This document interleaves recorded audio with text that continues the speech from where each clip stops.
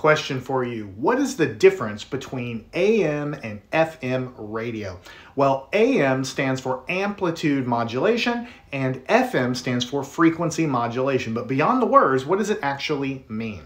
Well, AM, amplitude modulation, is represented in the top graph here. What it means is when I speak into the microphone and it's sent out into the air as an electromagnetic wave, the information is actually carried by changing the amplitude.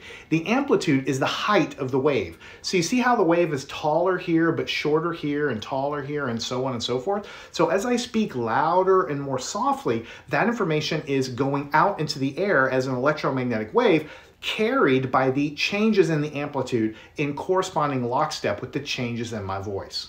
Now, frequency modulation actually sounds a lot better for reasons we'll talk about, but it's basically carrying the information not in the changes of the amplitude. Notice the wave is the same height all the time, but in frequency modulation, the frequency changes. So here we have a low frequency, and over here we have a higher frequency, and it gets a little bit more to a lower frequency.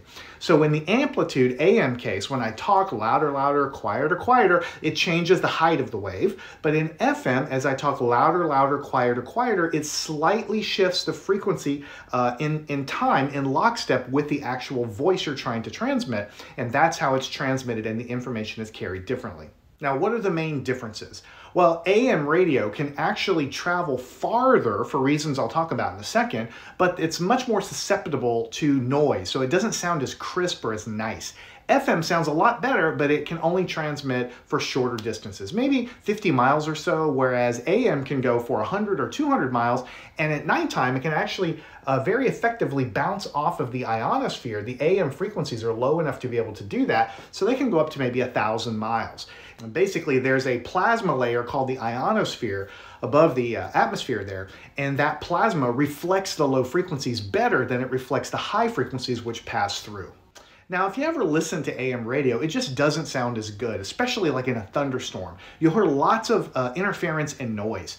And that's because any electrical interference there, like a thunder or a lightning strike or something like this, will produce electrical noise that will directly make the amplitude change on the carrier wave. And you'll hear that in your speakers. And so because FM doesn't operate that way, it's not so susceptible to that. Also, because the AM can reflect off the ionosphere, it's a lot more susceptible to multipath interference, which you hear is that weird sound in AM. Learn anything at mathandscience.com.